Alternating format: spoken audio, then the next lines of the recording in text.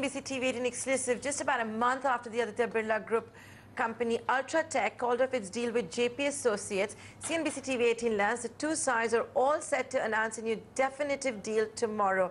Nisha Poddar, who broke that story, now joins us live.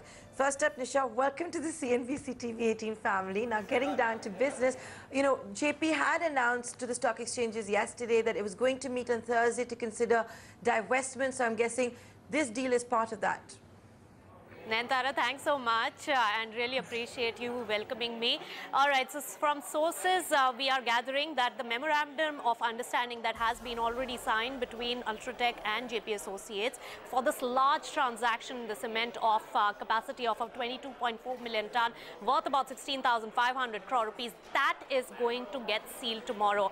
In its board meeting on the last day of this financial year, 31st of March, that's when JP Associates is going to really sign the definitive agreement with UltraTech to get that 16,500 crore rupees kitty. Now, this is going to be a big relief, especially for the lenders. And in my sense, the lenders are the ones which have really driven this particular deal and have to really complete it by March 31st so that they can account for their exposure to JP Associates accordingly. Now, coming to the really consummation and the money coming in from UltraTech to JP Associates and therefore be used in paring down its debt level, that's going to be dependent on how soon the deal gets consummated. And here the tricky bit is that MMDR Act and the amendment to that is in the process. If that happens quickly, then this structure of the deal will change. In fact, there will be no requirement of a demerger of the entire cement assets which JP Associates is going to sell to UltraTech, which is expected to take 6 months to 1 year.